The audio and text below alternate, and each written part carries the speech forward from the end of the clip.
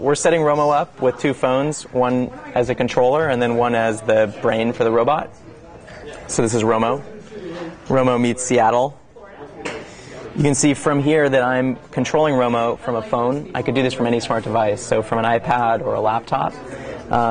Just by downloading an app onto the two devices, you can control Romo. So right now we're using the Spy robot app, which would allow me to drive Romo anywhere in the office, or actually control Romo anywhere in the world if the robot were there, to explore a three-dimensional space. And I can see where he's moving on the camera.